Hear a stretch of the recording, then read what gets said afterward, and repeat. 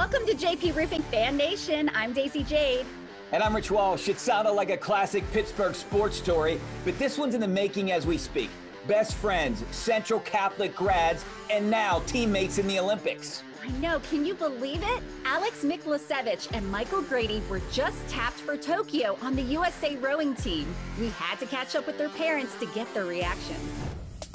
It's like we have two sons going Olympics instead of one. I mean, what's the chance of that? Nothing. You know, it's awesome. Amazing. When Alex Miklasevich and Michael Grady walked into their first Central Catholic rowing practice freshman year, they had no idea what the future would hold or what they would mean to each other. When you row, you spend a lot of time together. It could be snowing out and they're outside with their ergs in the driveway. No shirts on and it's snowing and they're like pulling away and they're still sweating. It's like, oh my. It was a bond that brought two families together. We became friends and shared family vacations together. We're as excited for Alex as we are for Michael. Like he's like our fifth son.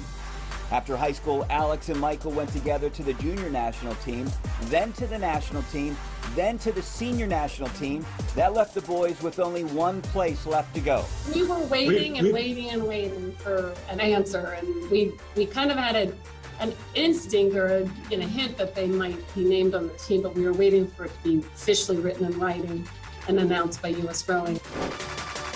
And then it happened. A friend of mine actually sent me the link from U.S. Rowing announcing the Olympic roster. Everybody just started sharing it at the same time. It turns out behind these great athletes, there's a great city.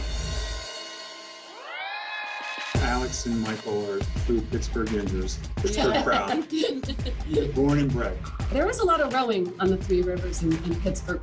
Almost every morning you drive into town, you'll see boats on the river from several different teams, club teams, high school teams. People don't realize it's such a big rowing town. My oldest son, Matthew, his girlfriend is also going to the Olympics. So I know three rowers. Yeah. Finally, the golden question.